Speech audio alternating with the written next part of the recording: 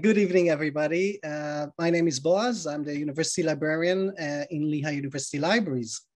With us today is Dr. Anthony DiMaggio.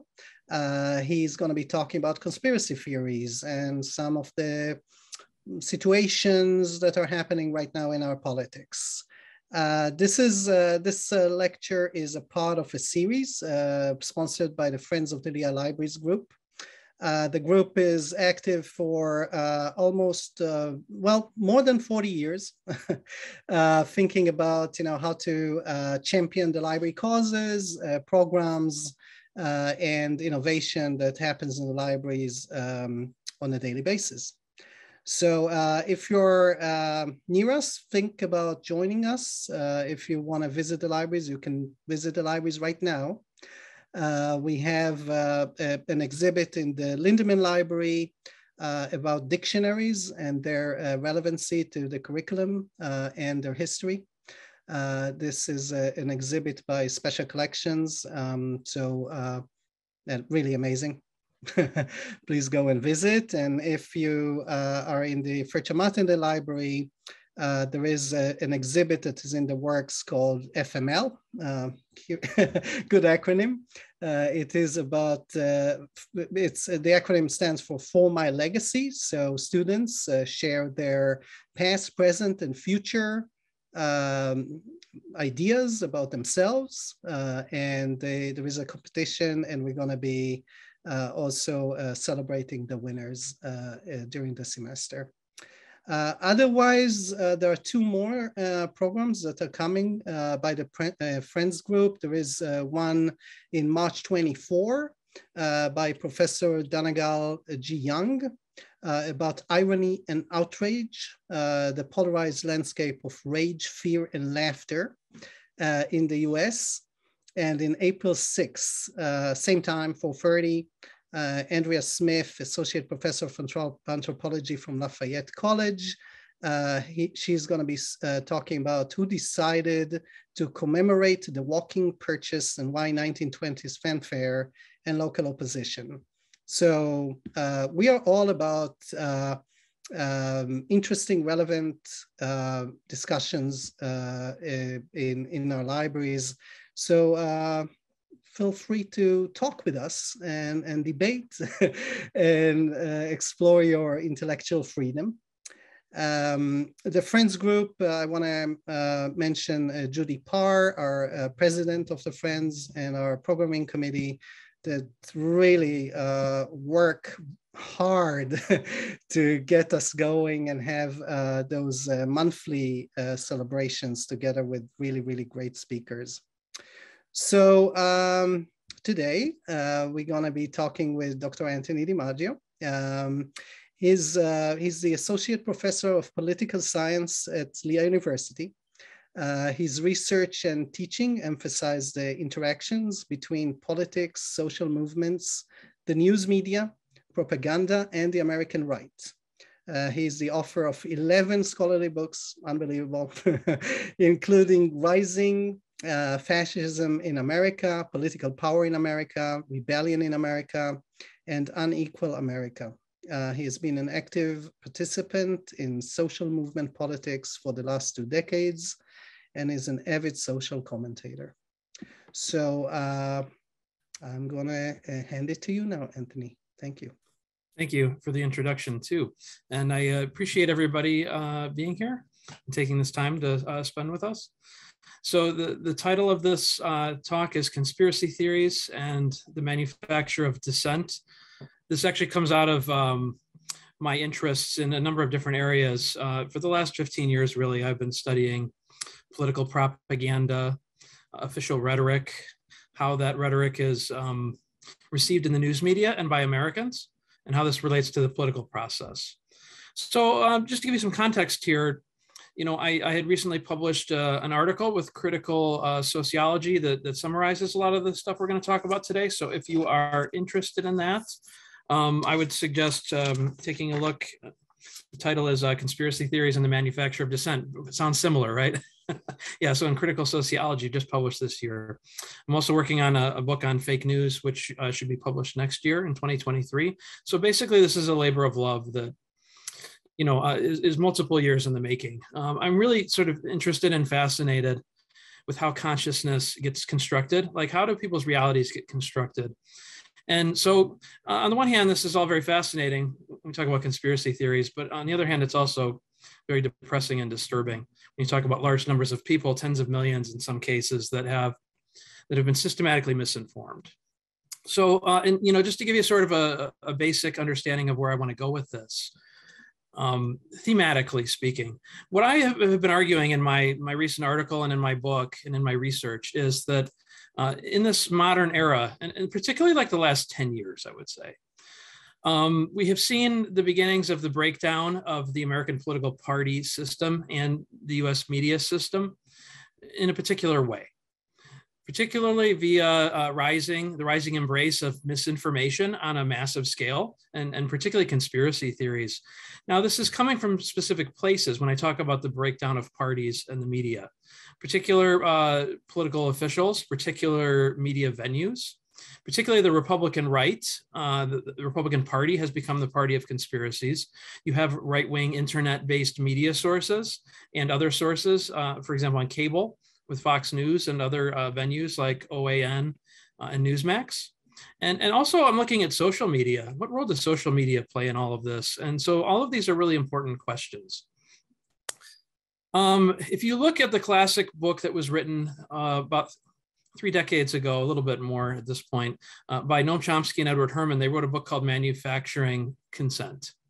And so it was a fascinating book. It didn't really look at public opinion, but it did look at the way in which political officials try to use the media to build public support for their agendas, and that there is an effort out there on the part of these political leaders to manufacture public support behind their political ideas and agendas. And so I've sort of, I wouldn't say I've had an issue with that sort of framing recently and in the last particularly 5 to 10 years, but I think that we could go beyond it, because I think it is the case that political leaders try to manufacture consent. I think that that's still the case today. They need votes, they need support, but we've entered into a new era where there's also the effort to manufacture dissent, what I would call faux dissent.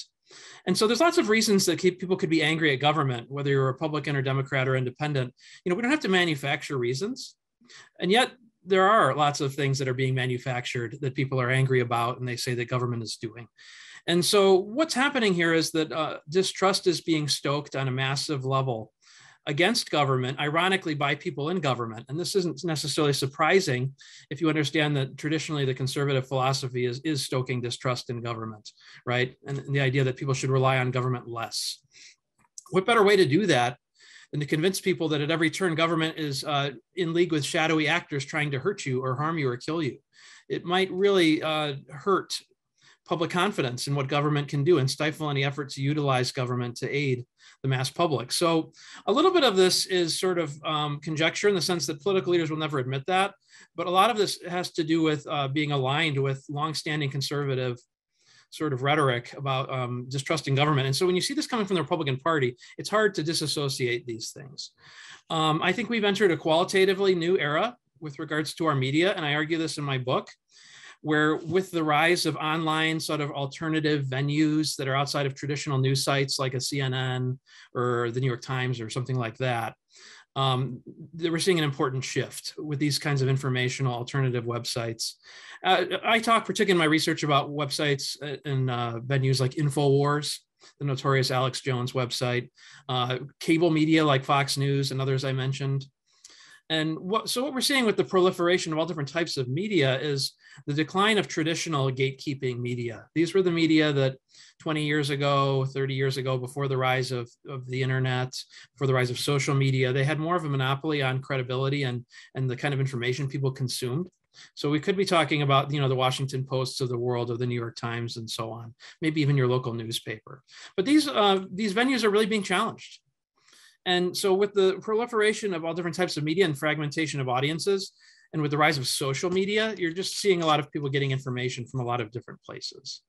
And this has opened the floodgates They've really been opened, and the filter that used to exist has been really challenged and removed to an extent in terms of these traditional professional journalists who are trained to filter out bad information and nonsense. Now journalists are increasingly feeling like they have to address the nonsense and garbage information if a lot of people are trafficking in it, particularly with conspiracy theories, because it's hard to ignore them. And so what this has done, when I say the floodgates have been opened, is that we've seen the rise of mass confusion, mass misinformation.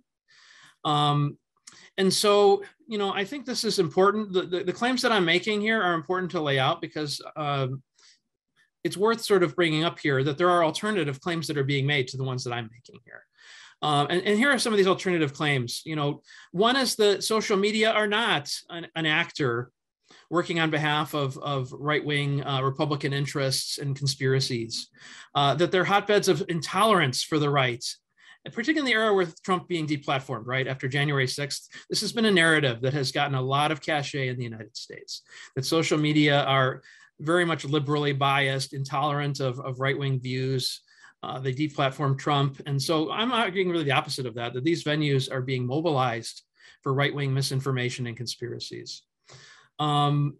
There's also been a lot of sort of disagreement among scholars and intellectuals about just how important social media and partisan media are, because it may be the case that what's called an echo chamber is in effect, right? So maybe people tune into Fox to just be told what they already believe. Maybe they're just operating in echo chambers on social media that tell them what they already believe. Well, is that the case? Or are these social media venues and partisan venues like Fox News, are they systematically sort of changing the way people look at politics and polarizing people even more than they already were? So this disagreement among intellectuals and scholars is something that I'm really interested in. And I'm arguing the opposite of that social media and partisan media are really having a dramatic impact. They're not just reinforcing people's beliefs, but they're strengthening and creating new beliefs. And sometimes there's also been this claim, I've heard this among scholars and intellectuals and partisan political officials, that, well, both sides do this kind of stuff, right? Like both sides, Democrats, Republicans, liberals, conservatives, they engage in outlandish rhetoric and conspiracies and heated language. And really, that's not what I've found in my research.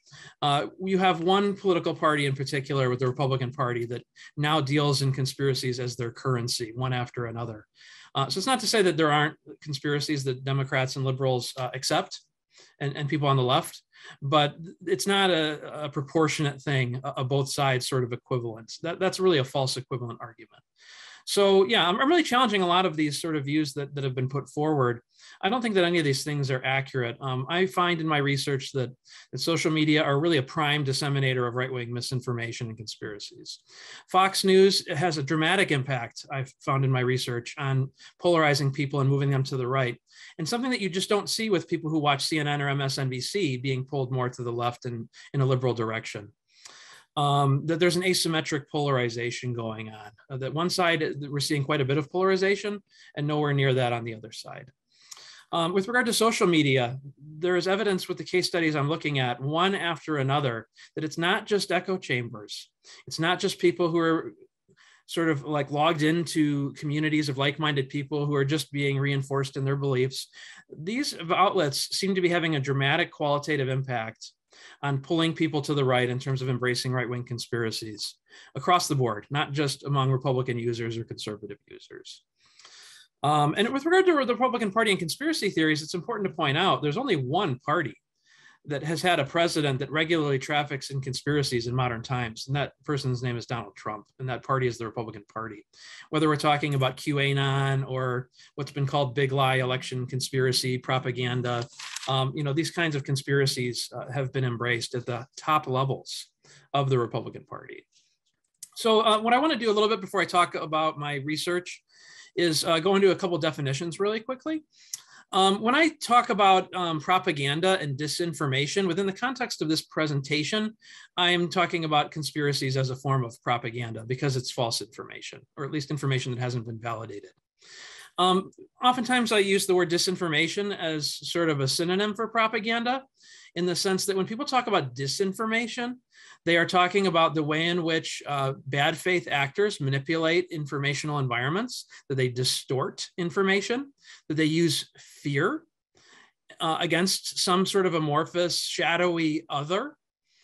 And the reason, why I say bad faith is because when we look at a lot of the case studies that I'm going to talk about, if these people don't know that these things are false, they should, because there has been such a massive amount of research and evidence presented by professional journalists, by other academics, medical experts with regard to COVID-19 to really demolish all these conspiracies. And when you look at a lot of the prime disseminators of these conspiracies, these disinformation actors, they have been told repeatedly that these things aren't true, and they've been presented with the evidence, and they just look the other way. So that, to me, speaks to a bad faith sort of engagement. So, the idea of disinformation here and propaganda are really important concepts.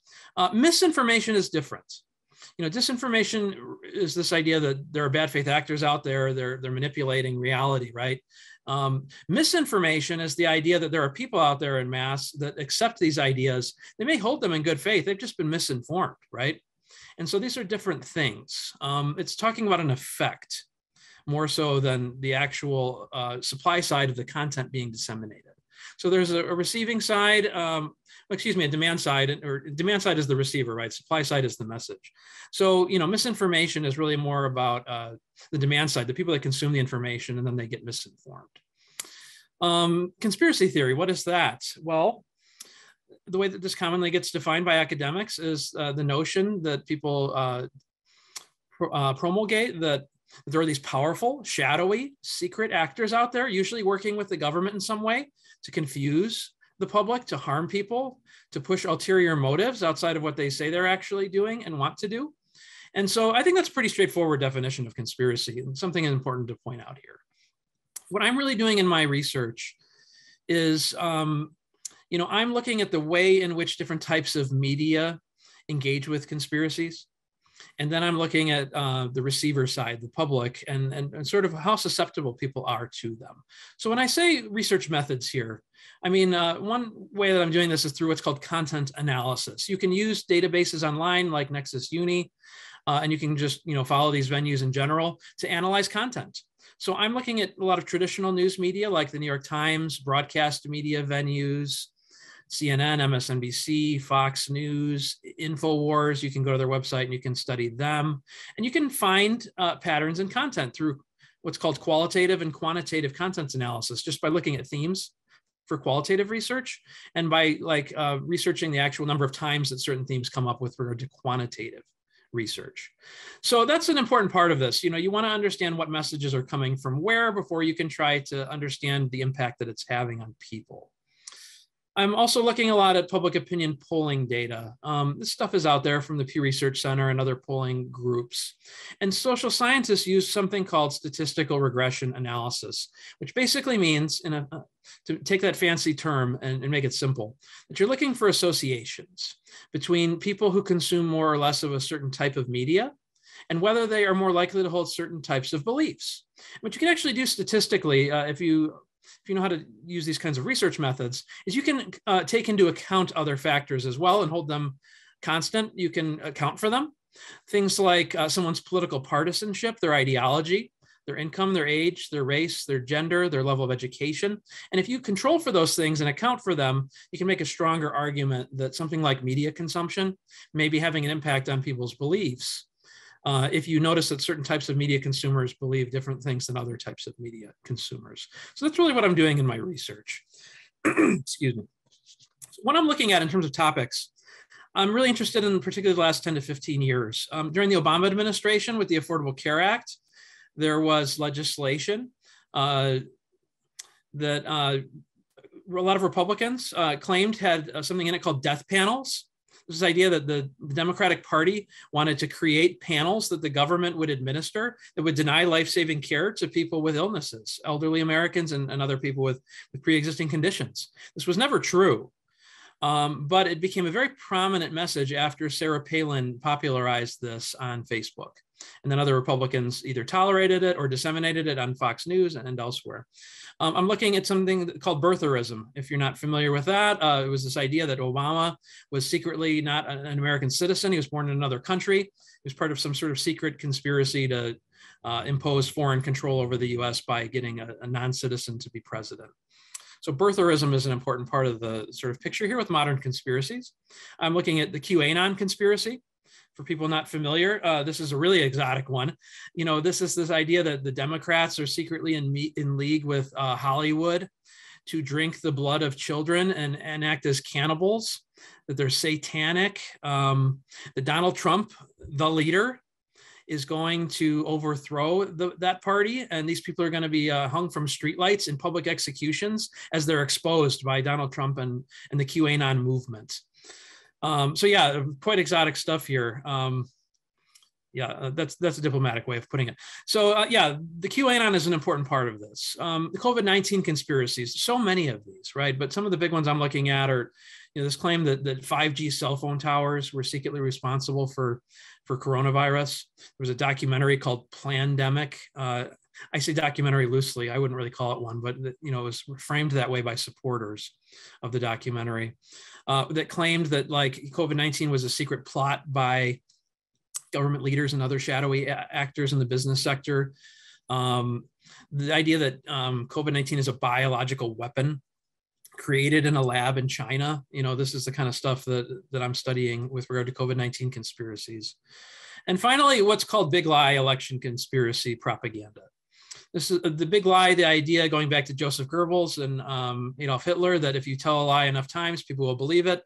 And one of the biggest lies of all in modern times was that the 2020 election was stolen from Donald Trump by Joe Biden and the Democratic Party. Although, there were dozens of lawsuits involving this that the Trump administration filed, and they failed to present any evidence in any of them. And their own Department of Justice basically said that they didn't have any evidence for this. So it's definitely not accurate, and it's a conspiracy, but it has been a very prominent one. So what I'm doing is I'm looking at all of these different conspiracies. I'm looking at media coverage. I'm looking at public opinion and possible media effects. What I find time and time again is that there are certain factors that are associated over and over and over with people being more likely statistically to embrace these conspiracies. And what are we talking about? We're talking about, number one, Republican partisanship. Number two, social media use and content. And other times, other alternative sort of media content like Fox News consumption and InfoWars consumption. And on the other side, there is at least there's one big factor outside of when we talk about parties, Democrat versus Republican. Yes, Democrats are less likely to accept these conspiracies. So party matters on that side, sure. But really the big factor is traditional news consumption. People who are not getting their news primarily from social media or from Fox News or InfoWars or other questionable sites, but people who say that they rely on national news media in general, the New York Times, the Washington Post, CNN, NPR, these kinds of venues, depending on the survey questions you look at, things are, of course, worded differently depending on the question, but they're all sort of grouped in the same camp of traditional, older style media that were considered gatekeeping media for decades. So what I end up finding, looking at these case studies, is that, for example, with death panels in 2009 and the birtherism controversy in 2011, is that number one, Republican Americans were much more likely, significantly more likely to accept these conspiracies when you look at the polling data. People who consumed traditional news media that I mentioned, like the New York Times and others, were much more likely to reject these conspiracies. Well, it's not surprising why. These media outlets I show in my content analyses were systematically more likely to reject these conspiracies out of hand. They just didn't take them seriously. They did report on them pretty heavily, but they rejected them out of hand as groundless, as baseless. And the people who consumed these media, as you would expect, were more likely to reject them after controlling for all types of other factors like partisanship, ideology, age, gender, race, education, and so on. Where were these things coming from then? Well, venues like Fox News were disseminating these things. Republican leaders like Sarah Palin and Donald Trump were disseminating these conspiracies and promoting them. Social media. Unfortunately, this is sort of the era, 2009 to 2011, before a lot of the polling organizations started regularly asking people about how often they consume social media and in relation to polls being done on politics. So we only have some impressionistic findings from these early conspiracies. And then the findings get better later on when we talk about modern conspiracies. But the impressionistic findings are not good. We know that Facebook was the primary place where the death panels controversy originated, because that's where Sarah Palin popularized it. And then it really snowballed from there onto Fox News. Other Republican leaders were talking about it, and then traditional media covered it. We know with regards to the birther conspiracy that this was Donald Trump, among other actors. And I say bad faith actors because he was confronted by people like Anderson Cooper on CNN and others, and told repeatedly that this was not true, that the birth certificate had been released multiple times, short form, long form. Newspapers and journalists had seen it. The governor of Hawaii had seen it. Like, this had been certified many times over, formally, informally. It had been reviewed, and it didn't seem to matter. So in Donald Trump's case, he was using forums like interviews, yes, but Twitter. So this is not good in terms of early warning signs here. These are red flags. The venues like Twitter and Facebook were being mobilized early on as the primary points of dissemination for these conspiracies. And when we look at some of these other conspiracies, we see that this becomes even worse. So looking at QAnon, for example, this is something that Donald Trump in 2020 retweeted from QAnon accounts dozens of times, and said very clearly when he was asked by journalists about this that QAnon likes him, and these are important people who are against pedophilia. He was winking left and right at QAnon. And it wasn't just him. You had other Republican leaders like Marjorie Taylor Greene and others who also popularized this, Paul Gosar and many others. And so we know where this was coming from originally with the Republican Party, like these other conspiracies. We also know that the Republicans were more likely to buy into these conspiracies, yes, according to the polling data, but it wasn't just them. It was also people relying on social media. The polling data that I looked at shows pretty clearly that there's a significant difference between people who relied, for example, on national print media, like the New York Times, and people who said they relied on social media for their information when it came to being more likely or less likely to accept the QAnon conspiracy. Now, this is really important when we talk about social media, because it's not just Republicans or conservatives who were doing this. Social media use in general was associated with being more likely to accept the QAnon conspiracy after taking into account and controlling for things like people's partisanship and their ideology. So this is a really important point. This is not just echo chambers. This is not just a few people. This is the venue itself being susceptible to bad faith actors, rotten information, and just systematic misinformation on the part of users.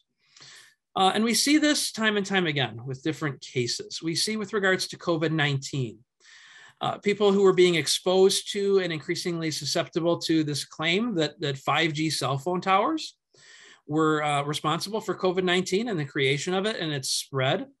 This was something that social media users systematically were more likely to be exposed to compared to people who said they relied on traditional print news media. We know that Republican Americans as well were more susceptible to this. We know that with regard to the claim that COVID-19 was created as a biological weapon, that there were differences in, number one, partisanship. Republicans were much more likely to fall into this conspiracy. People who consumed InfoWars, yes. Fox News, yes. And if you actually look at the content from these sites, you had places like Fox News and InfoWars that were trafficking in these kinds of claims that maybe COVID-19 was created as a biological weapon by China. We know that people who said they consumed broadcast news media like ABC, CBS, NBC, the New York Times, CNN, and other venues like those were significantly more likely to reject this conspiracy about the biological weapons. Now, I want to be perfectly clear here. As a social scientist, I don't think that it's our place to reject any claim if there is serious evidence being presented in favor of it. So when people talk about, COVID-19 as having escaped from a lab potentially in China accidentally or intentionally being created, I don't discount any possibility. But at a certain point, evidence has to matter, doesn't it?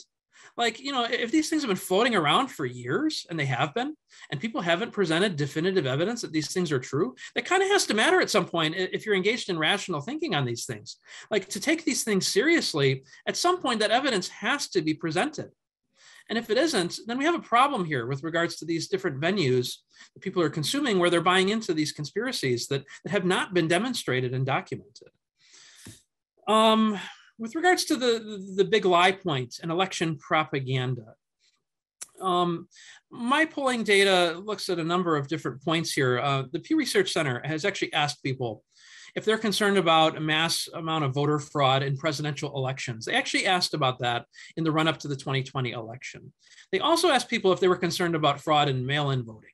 Both of these things were points that Donald Trump was systematically arguing were the case, that there is fraud in presidential elections and that mail-in voting was fundamentally fraudulent. And he made these claims over and over and over in the run-up to the 2020 election and afterward, hence the idea of the big lie. What we know about these conspiracies is that they got a lot of mileage in venues like Fox News and other right-wing alternative sources like Newsmax, OAN, and so on. And we know, furthermore, that people who consume Fox News were significantly more likely to fall into these conspiracies. I actually talk about this in a recent piece I wrote for Salon.com, where the Dominion Voting Company is now suing Fox News for defamation because they were systematically trafficking in these conspiracies without presenting alternative views and without sort of contradicting what the Trump administration and Rudy Giuliani and other supporters of the administration like Sidney Powell were saying. This is a serious lawsuit involving billions of dollars now. And the Dominion, the voting company, has a serious case, right? Because you've got this actual evidence now that I talk about in my Salon piece, where people who listen to Fox News are significantly more likely to think that these things are true regarding alleged mail-in voter fraud and fraud in presidential elections, to the point where almost 60% of them think that it's real. People who rely heavily on Fox News think that it's real. Whereas, it's much less than half for people who are not relying primarily on Fox News for their information, maybe more like a quarter or less. So Fox News is a really important point here. People who get their information from Fox, from talk radio, which is a notoriously right-wing Republican venue, are also more likely to buy into big lie election conspiracy propaganda. People who rely on social media are as well. They're different than people who rely on traditional print media like the Washington Post or radio like NPR, when people are asked about if they consume NPR, or CNN for that matter. Like these, they're just systematically, fundamentally different. People who rely on those traditional venues are significantly less likely to buy into the election propaganda than people who use social media. Now, again, this is controlling, taking into account people's partisanship, their ideology. So it's not just people operating in echo chambers in these social media venues. It's across the board. These social media outlets are having this kind of impact based upon the data that I'm looking at. So this is something to be concerned about. Why does this matter? This is something I want to finish with. Why should we care about all of this? Outside of the fact that it's just sort of interesting to understand how people form their beliefs and how consciousness gets constructed, I think that there's a democratic question here. Having an informed public where most Americans know what they're talking about and are relatively well informed, whether that's on every issue or not is not the case here, but just generally speaking, having that kind of informed public is the lifeblood of any substantive, significant democracy, right?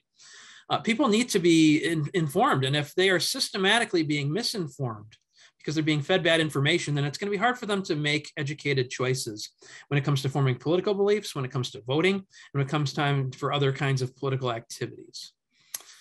And this is a concern if you have elite political actors like the Republican Party that are systematically trafficking in conspiracies, because they are using various media, including Fox News, cable, talk radio, alternative informational sources like InfoWars, social media.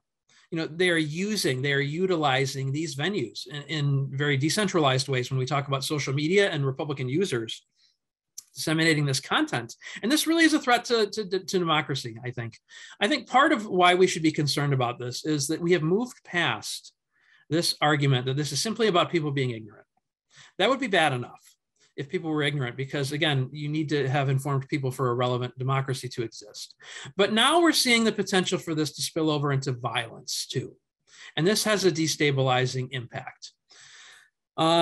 If people go and invade the Capitol building, right, on January 6th, and they're calling to hang Mike Pence and hang Nancy Pelosi, right, and they're engaged in violence and people are dying, then that means that this is not just about people being ignorant, it's about actual threats to a Republican system of government and electoralism.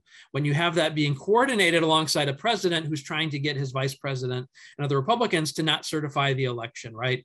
Like these things are happening at the same time. And this is dangerous because of the threat of violence. So January 6th, the big lie as stoking violence, that's an important thing that we can't discount. QAnon itself as a movement is premised upon the idea of embracing violence against the Democratic Party, and that Democrats should be executed in public as Donald Trump anoints himself as the next president/dictator in chief. That's a very cultish thing to be talking about Donald Trump as being like forced back onto people into this sort of quasi-dictatorship. And yet that's what QAnon was doing. And it was not an insignificant number of people who bought into this. It was at its height in October of 2020, something like half of Republicans said they were sympathetic to QAnon and its message, right? And this becomes concerning, right? We see these polls in late 2021, in early 2022, where between 1/3 to 40% of Republicans say that they think maybe violence is going to be needed to save this country or to be used against government to protect the people. Now, I've heard people's response to this. People say, yeah, so what? 95% of these people, 99% of them, they don't mean it. They're just saying it in a poll. That might be the case. I would say this in response. If even 1% of these people mean it, we're in big, big trouble. If even 0.1% of them mean it, we're in big, big trouble in a country as heavily armed as the United States, where people have assault rifles, where we have made it more and more difficult to regulate gun ownership, where people feel empowered in terms of vigilante style violence to go out into the streets and police the country themselves. All it takes is a couple people, it could be one person in each major metropolitan area who's heavily armed to go out and engage in violence. If we're talking about a similar scenario in 2024, where an election replays itself and Biden and Trump, let's say, are running against each other hypothetically, and Donald Trump spends months convincing people that there's election fraud, and he doesn't even have to tell people to go commit violence. He could just tell people, like he did on January 6th, if you want to preserve your country and have a country, you have to fight, right? And use this sort of soft language. All it takes is a couple people, maybe even one or a few in each city, to go out and engage in mass shootings, right? And be blowing people away. And it's coordinated by a president, right? In the sense that he's stoking this. And we're going to be in big trouble as a country. We could be talking about a full-on national implosion if this is happening in metropolitan region after region. And so this is the kind of thing where I'm not saying this is definitely going to happen, but I think at this point, we would have to be extraordinarily naive to be discounting these possibilities when we see this many people in polls saying that they think we should be using violence. And when you have political leaders who are engaged in bad faith manipulation and disinformation, and they are misinforming people in mass, and they're calling on people to act, this is a dangerous situation. It's a powder keg waiting to go off. And we have no idea how bad it can get. So yeah, I think that this is qualitatively different than the past. I know people say, we have the famous historian Richard Hofstadter, who talked about how paranoia and conspiracies have long been staples of American politics. That's definitely true, but these things have definitely gotten worse in the last 10 years. And to give you one example really quickly as I close out. In 2010, 6 in 10 Republicans said they had a positive view of higher education. By 2017, it was 6 in 10 who said the opposite, that they fundamentally disliked the entire idea of higher education. They said higher education was bad. That's really quite incredible if you think about it, for those opinions to turn in such diametrically opposed directions, right? And what it tells you is that we have seen a fundamental shift, particularly on the American right, but not only on the right, but particularly on the American right, in favor of the rise of anti-intellectualism. And this is the kind of environment where conspiracy theories flourish. Because anything can be true, and people don't have to worry about whether there's actual evidence to confirm these things. People rely on innuendos, speculation, and so on. And so I think the way that we need to address this is that we've got a number of things we need to do as a country to sort of turn this around. Number one, we really need to start valuing education again, and particularly higher education. And we need to fight back when people start engaging this kind of blanket rhetoric, talking about how things like higher education itself is fundamentally bad. I don't think as educators that we can allow this to stand, and we have to take a stance on this and really fundamentally challenge people. I think we need to start considering the importance of possible political reforms and pushing for them, even if government doesn't want to do this. I think that when you have a news venue like Fox News that argues in court when it's sued, that you shouldn't take any of the programs seriously because they're not meant to be taken seriously and they're not factual. This actually happened with Tucker Carlson's show. He was sued by this former Playboy model who received a settlement payment from Donald Trump related to an alleged reported affair. And, Tucker Carlson said she was paid off, she was bribed, she sued him for defamation.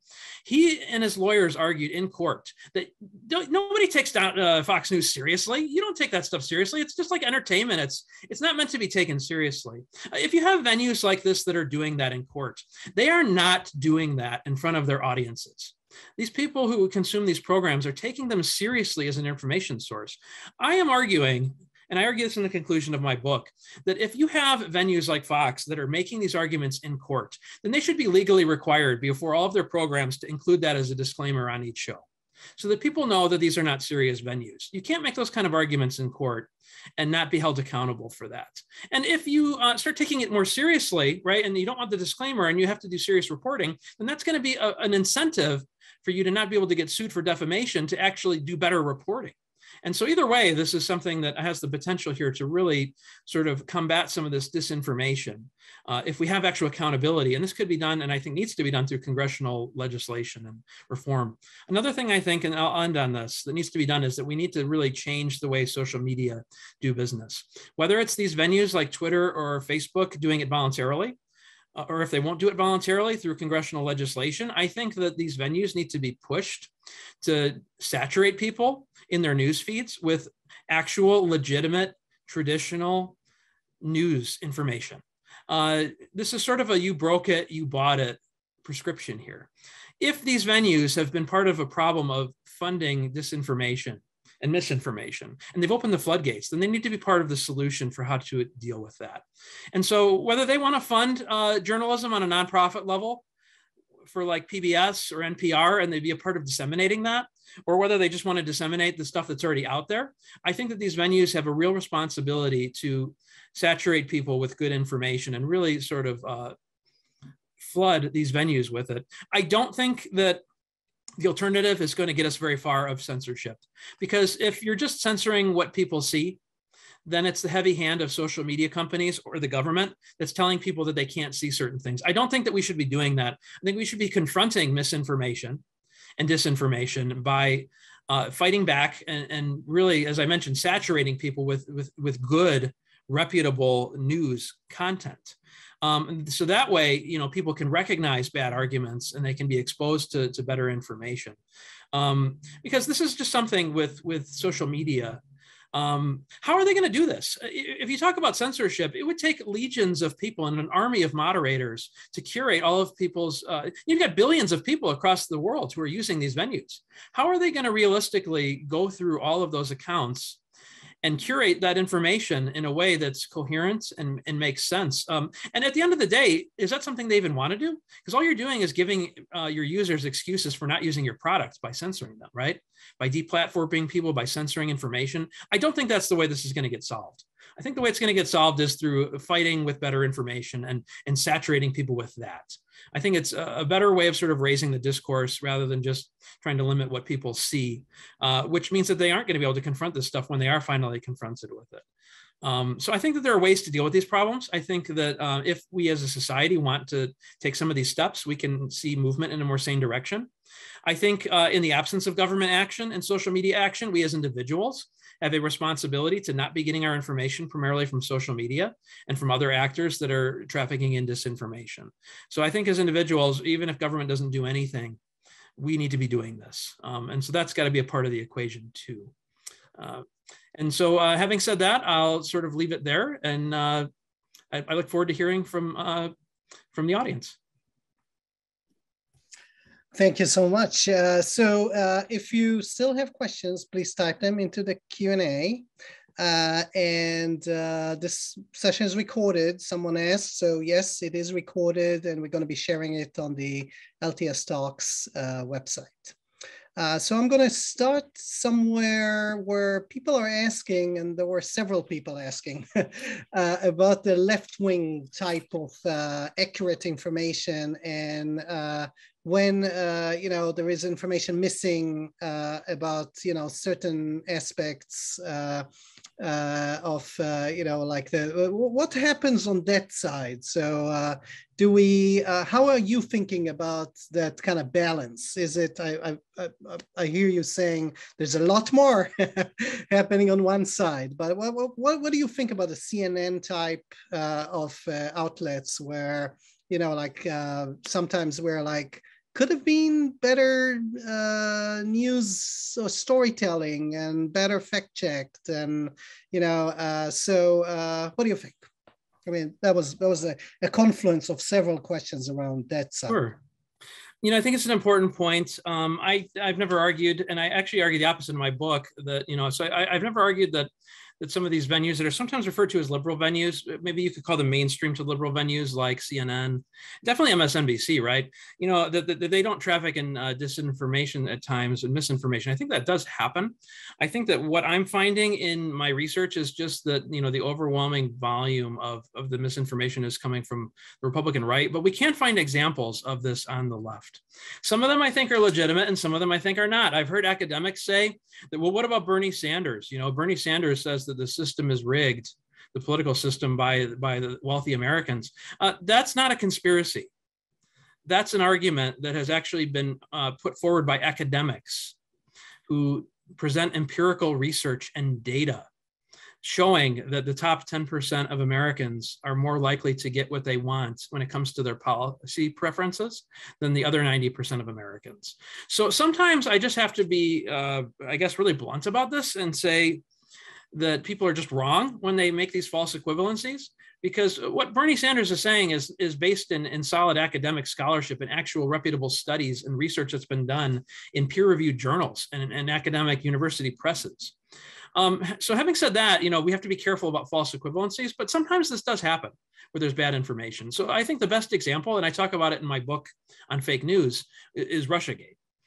There was a lot of speculation, depending on the venue you looked at, and some of it was really not very good. It was bad. It was actively harmful.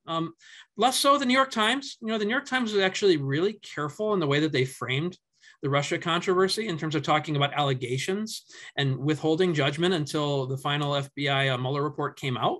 But some of the other venues, not so much. MSNBC did a really bad job, particularly Rachel Maddow's program, where, she was amplifying this really dubious information, like this Golden Showers P-tape, as they called it, where supposedly the Russian government had the goods on Donald Trump, and they had this tape where he watched prostitutes urinating on each other. And this was really outlandish stuff, right? Like really conspiratorial, outlandish. They do have to be held accountable for this stuff, right? And so when people see this kind of stuff in these venues like MSNBC, and there's clearly a partisan sort of bent to it, I think we need to be really careful to take it with a grain of salt and understand that, this kind of conspiratorial stuff needs to be rejected in any venue where you see it, whether it's people on the left in social media doing it or MSNBC. It does happen. It does need to be rejected. It does need to be questioned. I certainly do that in my book. But these are much less frequent cases, I would say, than some of the stuff I've been talking about here with like QAnon, election propaganda, COVID-19 conspiracies, death panels, birtherism. Like it's like one conspiracy after another, right? Like this is really the floodgates of conspiracism. So yeah, I think there's some legitimacy to the points, but we should be careful about false equivalencies too. Thank you. I'm curious what you're thinking. There was one question about that around the sort of attraction to those theories, and do you have a theory around that? And there is an interest, maybe like a successful story is one that kind of catches the imagination of people. This has been our history as a humankind. When the story is good and it's like kind of motivates you to kind of bond with other people and, like to kind of maybe even, be active and work together and kind of put things on paper or not, that's a good thing, right? So like, and I'm kind of curious, like what are you thinking about like that particular storytelling, that that conspiracy storytelling, and the way that it may, what's the positive side of all of it, and like how does that, what does it mean that like some stories are actually excellent for us to kind of question the status quo, and some other stories are problematic and can cause us to worry, and who knows where we go with that. So do you have any kind of like, what's your sense of that? I think it's an important question that gets to sort of base sort of human nature instincts that people love a good story, right? So this is what's driving a lot of these conspiracies. There's this idea that if you have like a unique insight, right, into some secret plots that the government and other shadowy actors are engaged in, that there's an exciting aspect to this. It's very dramatic, although I would say more melodramatic in the case of things like QAnon, because it's not real. It's fantasy stuff. But yeah, I mean, this is speaking to very real things. And there's been research on this with conspiracy theories that shows pretty clearly that one particular personality type of people who fall into these conspiracies are people who feel a dramatic need to feel special. They need to feel like they know more than other people, that they have the inside track, that they know things that others don't, and that they're the ones who really get it. And so, there's that kind of personality that naturally attracts to conspiracies. This isn't always a bad thing, as you mentioned, Boaz. Sometimes conspiracies are real, right? And if you dig and dig and dig, but I think the key here is that there has to be actual evidence, right? So it's actually admirable if you keep digging in the face of some kind of reasonable evidence. So for example, the Bush administration was illegally spying on Americans in the mid 2000s and early 2000s.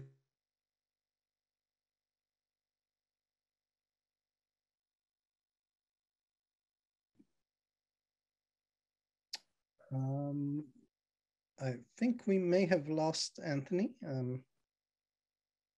Hoping that he's going to be reconnecting.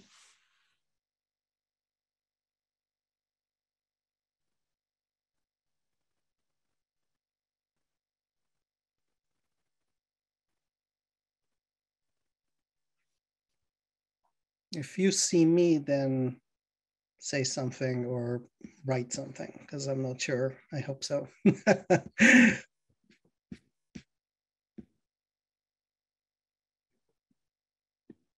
Okay, thank you, Connor. Okay, we're still on, and hopefully Anthony is going to be joining us again.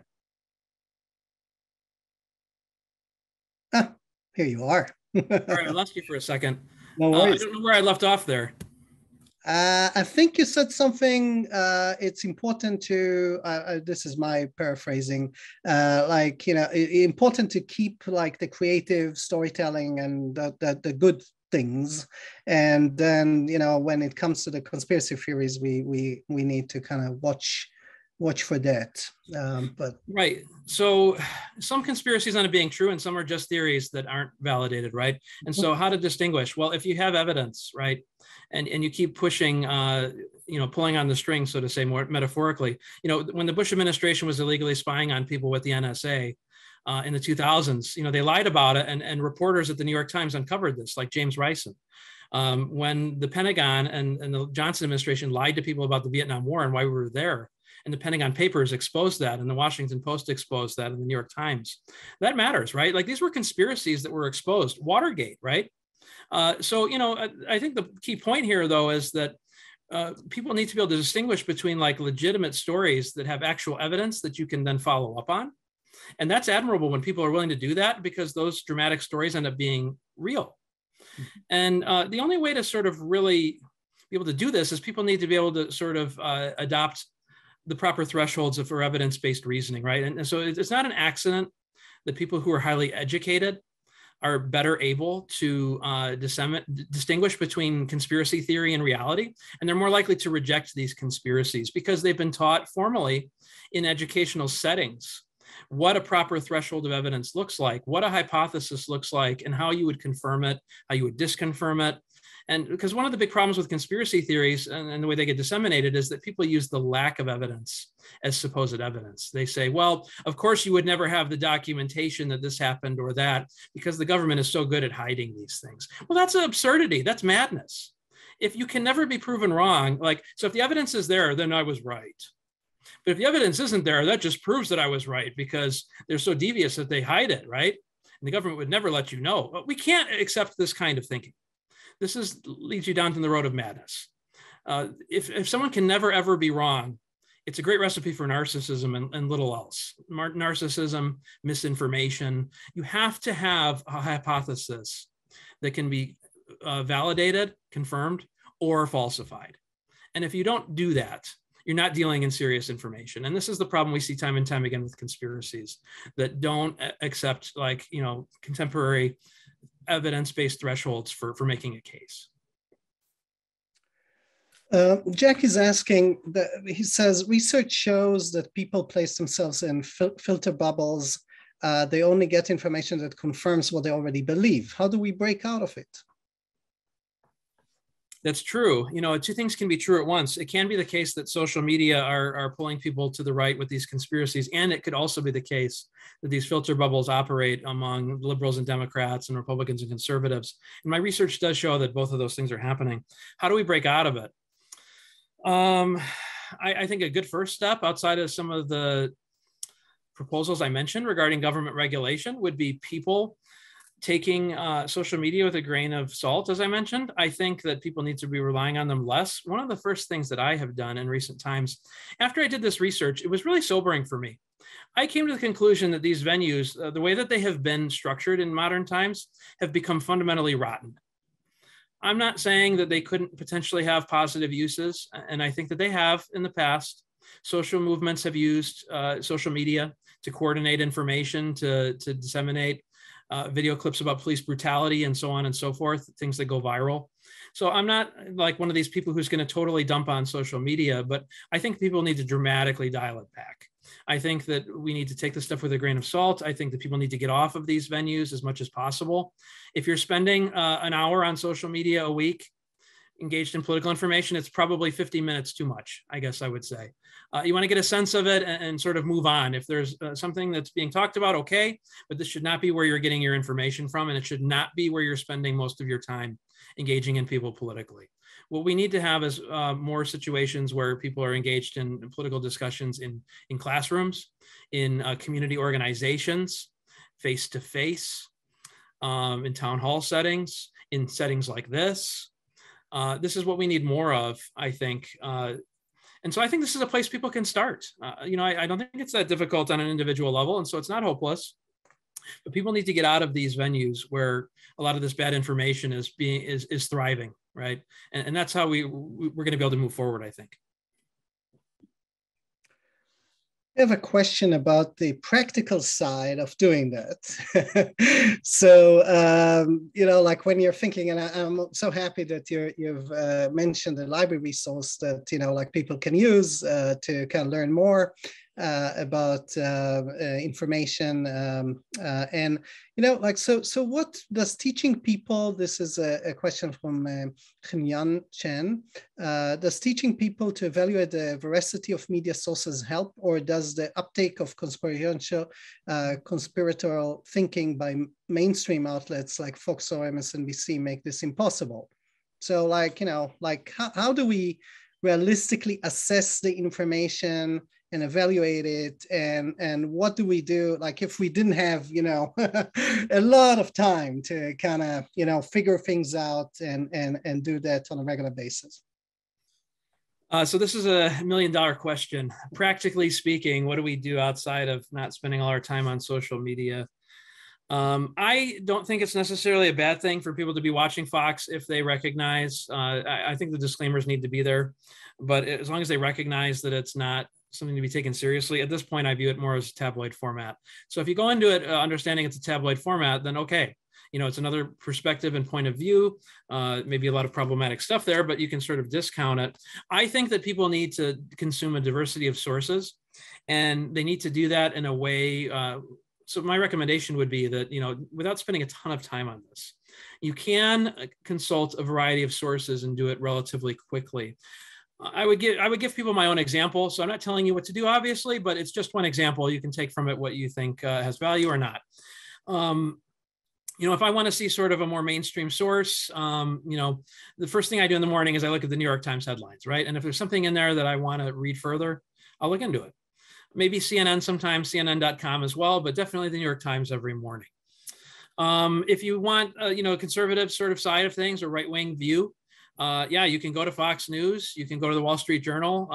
Pick a source, right? Pick something. The National Review is a good online one. It's a little bit more reputable than Fox News, I would say. It's a little more serious. And you get a sense of what the American right is doing and the Republican right. The New York Times, contrary to what people say, the actual reporting itself is, I think, virtually indistinguishable from other venues like the Chicago Tribune and Wall Street Journal that may have a reputation on their editorial page for being more conservative. Well, certainly the New York Times has that reputation on its editorial page for being more liberal. But if you look at the actual reporting itself, these people are all being trained in the same journalism schools, and they're hewing to a journalistic style that explicitly stays away from putting their own partisan views into the news, right? So it's a professionalized type of news that is important to look at. The New York Times is a good one. If you're looking for a liberal point of view or left view, Salon is a good site. I write for Counterpunch, which is pretty left in orientation. I would recommend that. You can get a lot of information really quickly by scanning a couple of headlines, let's say at the National Review on the right, the New York Times, and let's say Salon or Counterpunch on the left. And if you really want to look into something into some more detail, the nonpartisan fact-checking groups are really good. Factcheck.org, PolitiFact. You can find a lot of really good information that's being done from a nonpartisan view. And so with just a couple sources like this, if you're looking at a couple of these sources multiple times a week, you're going to be getting a lot of really good information, and it's going to be a lot better use of your time than spending all of your time on, social media or watching tabloid news content. Cool. And both New York Times and Wall Street Journal are offered for free by the library. Another question, maybe kind of connected to the sort of media influence and about print media as well. What do you think about individuals like Jeff Bezos that own news outlets and, like the storytelling, like around, the print media, the general media, what do we do in, like situations that are kind of that confluence that keeps on getting more and more one-dimensional? This is something that media scholars like Noam Chomsky and Robert McChesney have talked about for a long time, the concern with corporate consolidation. There's a small number of people who own too many media outlets, that there is what's called an oligopoly, which means not one, but a few major corporations. We're really at the point where it's about 6 to a dozen that control most of what people are seeing, reading, and hearing electronically in terms of print, television, and so on. So is this a concern? I think absolutely. I have been arguing for 15 years in my scholarship that we have to take corporate ownership of the media and rising consolidation seriously, because it has serious impacts on the decline of local diversity in news reporting, on the rise of censorship in terms of advertisers pressuring media outlets to curtail critical coverage of advertisers, and and just in general, the ways in which these traditional media have done a really bad job of being critical of government because they over rely on official sources to produce the news. And so this was really like my bread and butter for a very long time in my research, and still is to this day. We have to be concerned with all of these things, and you need to take those things into account when you look at the Washington Post or Wall Street Journal or New York Times because of the corporate consolidation. I would add this point though. I think it's really a sign to the crisis that we have gotten into, that these kinds of venues are now seen as holding the line and as one of the last lines of defense against the conspiracies and the misinformation. That tells me not romanticizing those venues, because I don't have a history of doing that. I have a history of being very critical of these venues to the point where most of the other communication scholars that I'm familiar with, they're uncomfortable with these kinds of criticisms we're talking about right now. I have not stayed away from that. I've actively embraced those criticisms, but we are fundamentally in a new era here with the floodgates being open. So when the New York Times and the Washington Post and CNN, your last line of defense against the crazy conspiracies, we've got a real problem, right? Because that was never, those were never venues to romanticize. And I never did. So yeah, I think that those things can be true while also recognizing that, our discourse has fallen so far that there are levels of bad, right, in terms of content. And so what you see in the New York Times is going to be infinitely better or less bad than what you're getting on social media, generally speaking, based upon the research that I've been doing. There is a question by Connor.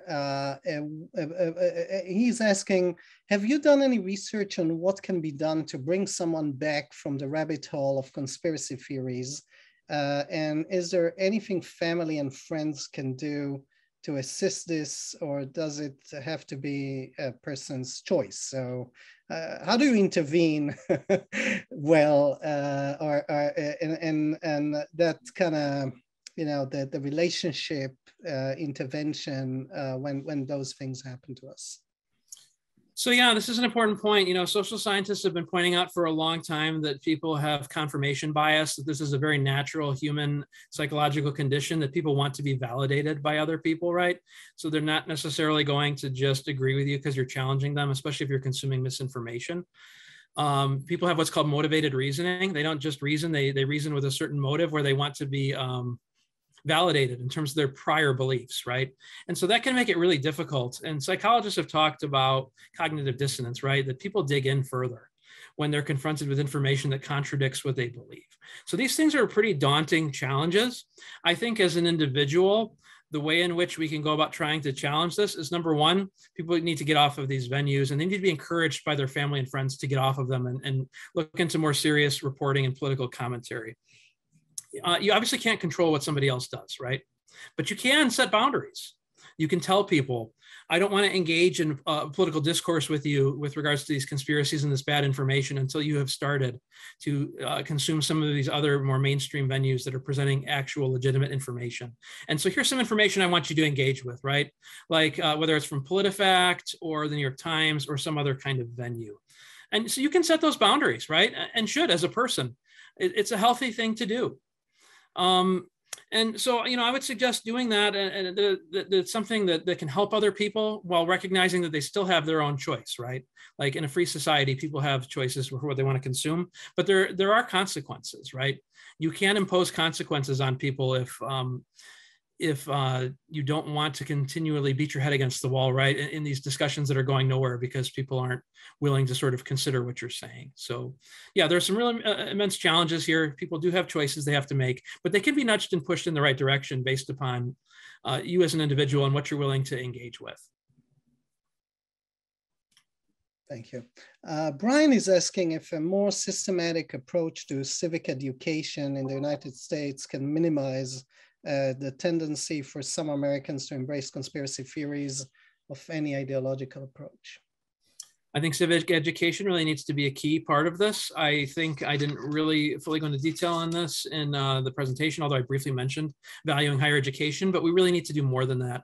I talk about at the end of my fake news book in the conclusion about how we really need basic information literacy on every level, whether it's people who are in K through 12 education, or the collegiate level, or encouraging people in K through 12 and in higher education to become lifelong learners.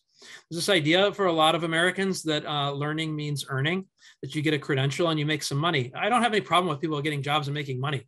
I understand that's what makes the world go round, but education cannot be something you do between 5 years old and 22 years old, right? And you get degrees and then you go on your life and you get a job and you don't pay attention to the news anymore.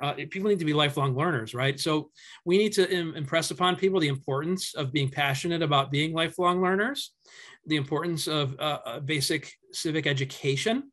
I think that if we don't do this in K through 12, to put it bluntly, it's just us being cynical. Because if you think that a kid or a child or someone in K through 12 can't learn scientific method with regards to the social world, you're wrong, because we already do this with the natural sciences in K through 12 education, right? So if you look at things like the Common Core standards, it's really disappointing, right? Because they don't talk about social science literacy in terms of the performance metrics. They talk about natural science, literacy. We need to do better. We need to do better in K through 12 education too, in terms of, this needs to be something, teaching people basic civic, informational, educational literacy at every level of education. It can't just be something you see in college for 2 years or 4 years or something. It needs to be something that we are inundated with. And that will provide people, I think, with the tools to be able to resist a lot of the bad information that they then see later on, because they think in ways where they value evidence-based reasoning and hypothesis testing and thinking like a social scientist. Someone has, commented that obviously, and relates to what you were just saying, that not too many people in the US have access to higher education. And kind of thinking, well, how are we going to be inclusive around this critical question? And that kind of relates to the social networks and all of that. Do you see any light there? Like, what can we do when we are going to be algorithmically fixed to be kind of respectful to each other and all of that? Is there when it comes to those visions around a positive technological kind of advancement where people can grow, and I think you were saying it's impossible to imagine that we're going to have a crew of 1,000 people monitoring all those outlets to kind of do that well. But in your mind, 5-10 years from now, where are we going to go with those, the deplatforming kind of type of, movement? Is that a solution, and, for whom? And, is there anything else that we can do?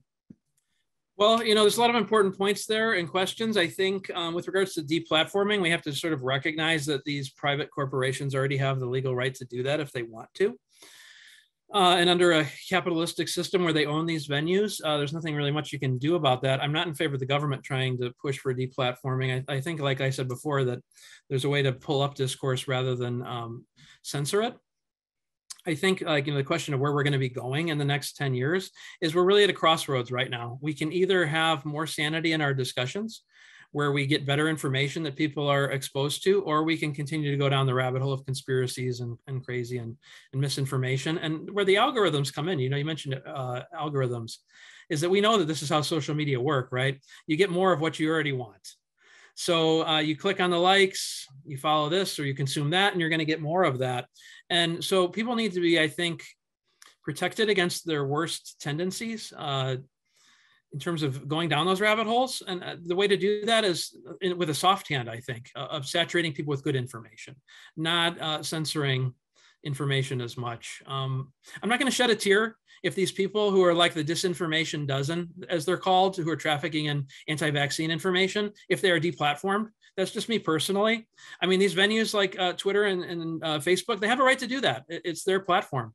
So I'm not going to shed a tear for any of these people, but I don't actively advocate for that being the sort of the way forward. I think there is a place with these venues for a positive technological advancement if we have some restrictions in place that actually regulate them. The people who engage in bad information like Fox have to be candid about that. That social media have to be encouraged or required to actually inundate people with good information. Because the problem with these disinformation actors, is they're not going to tell you that they're lying to you, right? So, that's not how we're going to get out of this, right? These people sort of being candid about what they're doing. We have to have the adults in the room elevate the discourse. And so I think there is a place for social media, even politically, if we have a saner sort of system where people are getting access to better information. We don't have that right now. And so I don't recommend people using those as primary venues unless there's a change, right? And maybe these venues can draw people back in 5-10 years if they become more responsible. whether it's through taking their own action or government doing it. But we certainly aren't in that place right now. Yep.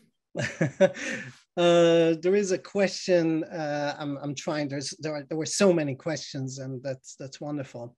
There was a question about the reputation of academic institutions in all of that debate, and how do we convince people that look at academic institutions and people in power as disreputable, that research in Georgia is to be believed? So is there a way to kind of reconfigure our context in a way that is going to be more conducive to resolve those questions as a higher ed type of thing we do? Yeah. So how do we fight back against that? Because I just mentioned people need to fight back, but how do you actually do that? So, I just giving some ideas here. I think that people who have had higher education experience, and there are so many of them in America, and have formed good relationships with other students and professors that have been deeply enriching, need to confront people in their lives who engage in false or misleading or distorted portrayals of what higher education is. I view my responsibility in this as trying to elevate the discourse by presenting actual evidence that disconfirms what people claim about higher ed. There has long been this claim on the Republican right that higher educational institutions indoctrinate people with liberal bias. It's really not the case. I've been looking at some research on this recently in the last 2 to 3 years. The Pew Research Center asks people about all types of political questions related to sociocultural attitudes, economic policy, and other types of issues. And what you end up finding is that there really is no consistent evidence across the board that people who get a higher level of education, including bachelor's degrees and graduate degrees, are more likely to hold liberal beliefs. They are more likely to be liberal in some ways when it comes to sociocultural beliefs, but they're actually more likely to be conservative on economic beliefs. So, if you know anything about higher education, you know that there's an incredible amount of diversity within higher education in terms of what people are doing. Like some people are focused on vocational stuff for their degree. Maybe they're doing the engineering program or business engineering at Lehigh or accounting. Maybe other people are taking a class that involves information literacy, like my class on propaganda, right? And so you've got social science, you've got humanities, you've got vocational stuff. Institutions like these are incredibly diverse in terms of the number of things that they're doing. And so, people who have actually been involved in higher education know these things. So they know that it's difficult to have these one-size-fits-all generalizations that are really flagrantly inaccurate and distorted. So I think that on an experiential level, people who go through higher ed need to challenge these things. I think people like myself who do the research need to present the evidence and put it out there, because we really need to challenge these one-sided narratives that create these really fallacious views of what higher education is. Reese asks, would passing a legislative bill that required major news stations to validate all information before presenting it to the masses aid in stopping the spread of misinformation? Probably. We used to have a fairness doctrine that goes back to the 1930s with the Federal Communications Commission, where media venues, as part of public licensing for public media and for other broadcast media, they get licenses, not so much newspapers or cable, where they were legally required to explore different points of view. I don't think that can hurt at all. I think it's actually a really good thing, particularly with regards to publicly licensed airwaves. We have to understand the limits of that. It's not going to impact cable media venues or social media venues that aren't being publicly licensed, or newspapers, but it can make a difference with some venues like news radio, which are licensed, right? And broadcast media as well. So I think there is a place for that, right? And it certainly is something that has been done before. Congress stopped implementing the fairness doctrine in the 1980s and formally rescinded it around, I believe, 2011. So I do think those things need to come back. I think they will be a part of the discussion in terms of reimposing sane discourse, while also recognizing that it's only going to apply to some venues and not others. Related to it, I guess, and you have experience with writing quickly. So is it fair to call a story conspiracy if you don't have all the information? We now live in a post-fact and even post-truth.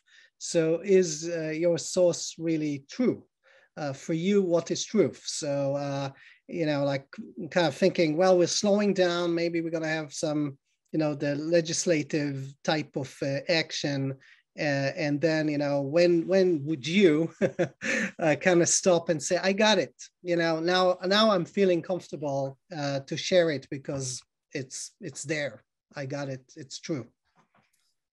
Well, that's a good question. As social scientists, I think that we recognize that you never have the truth as an individual, right? You're always trying to find the truth. And that happens through a community and a conversation and a dialogue with other scholars, with the public, with students, with fellow faculty. And so, I'm very skeptical and reluctant to talk about having the truth as an individual. I think that these are things that we can only come to as a community of intellectuals. With conspiracies, it's difficult, right? Because, information is always incomplete. There's always new research being done that gives you a new understanding of reality, because reality itself changes over time, right? So we're never going to get to a final point where we have full knowledge of our society and all the phenomena within it. So at a certain point, I think we do need to draw a line, though. Like I mentioned before, if people are pushing this idea of a lab leak with regards to COVID-19, and this is something that goes on for years and years and years, and there's never any evidence that it has been put forward to actually document it, that's a problem, right? At a certain point, I'm not going to take it seriously anymore. And I feel like I'm at that point with the bioweapon stuff and the lab leak stuff. It's time for people to sort of put up or shut up, right? You can't keep going on with this stuff forever and not actually present evidence. So yeah, at a certain point, it is legitimate to make that conclusion, right? To say a threshold of evidence, a minimal threshold has not been put forward, and I don't have to take seriously certain kinds of claims versus others, that it's not helpful, it's not productive. And so, especially with conspiracies, right? I think that point passed with the lab leak, that if that evidence was going to be there within the last 6 months, we saw academics taking it seriously, but not actually presenting real evidence for it. We haven't seen it within 2 years. It's fair to sort of start wondering about whether that is even a viable thing versus, let's say, a zoonotic origin for COVID-19, right? Which is where a lot of actual natural scientists seem to be leaning toward lately. Yeah, I'm going to go for the last question. I just picked it out of all the questions, and I apologize if I missed you or didn't mention your name as you were asking those. So Wei Min Wang is asking, why mutual respect and mutual trust are disappearing in our society? What a good question to finish today. Why is mutual respect and trust are just disappearing, and we're like in having lots of conversations on how to get back to that place. This is my own add-on. Sure. I think it's happening on many levels. This is why it's happening. You've got social media where people are balkanizing. The term keyboard warrior doesn't exist for nothing, right? People have isolated themselves. And when people isolate themselves, they become more and more confident that they're right and they're not being exposed to contrary points of view. And it actually makes them weaker intellectually because they're not being challenged. And so this creates polarization. People aren't being challenged, and they're talking about other people as if they know what is going on with them, but they're not engaged with them. And so this happens on social media. It happens with partisan talk radio, with Fox News on cable. It happens with political rhetoric. You have partisan rhetoric that has become much more politicized in modern times. I've actually done some research recently on this with regard to Donald Trump's speeches, where he now refers to the Democratic Party as the party of crime because they are less right-wing than him on immigration, and he associates immigration with crime. And this is extremely polarizing rhetoric, right? You're fundamentally framing the alternative party as a threat to American security, right? And if it's some sort of criminal enterprise, he calls them the party of crime. That's dangerous. And so this polarization, a lot of it's coming from political rhetoric, from, as I mentioned, these other sources too. And so, if we can sort of identify where these things are coming from, then maybe we can challenge them, right? In terms of challenging official rhetoric, challenging people in the way that they consume media with regards to cable or social media or talk radio or so on. We have to be able to sort of identify what the problem is, though. And so I think the problem is partly political in terms of government and officials, partly new media, social media, partly old media with regards to talk radio. It's coming from a lot of places, right? And yeah, and those are the things we're going to have to tackle in order to sort of deal with these problems.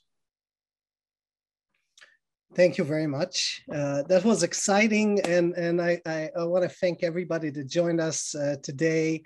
Don't forget, there is another session coming on March 24th at 4:30.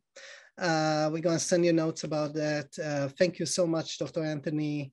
It was interesting, and I think you know, like we probably going to be continuing that discussion for quite a while, fortunately or unfortunately. But you know, libraries are definitely you know, very much at the forefront of those things. We'd like to make sure that people are well informed and they get the education that they need, and you know, and whatever opinion you have, or whatever politics you believe in, you have the right data to support your beliefs.